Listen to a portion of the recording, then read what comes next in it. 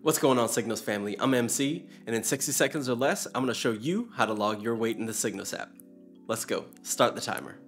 All right, so what you want to do, you want to go ahead and pop into your Signos app here, and you'll see your information come up. So you're going to scroll down to the body measurement section, and it should be a button down there that says log your weight. You want to press log your weight.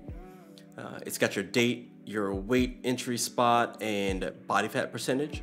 So what we'll do is, I've already weighed myself. I am at 225 this morning, a glorious 225. 225, let's go ahead and enter that. Hit done. And I don't have my body fat percentage, but if you've got a scale or something like that, you can go ahead and enter that if your scale gives you that information. Click log, and that's it. Simple as that. That's how you log your weight in the Signos app.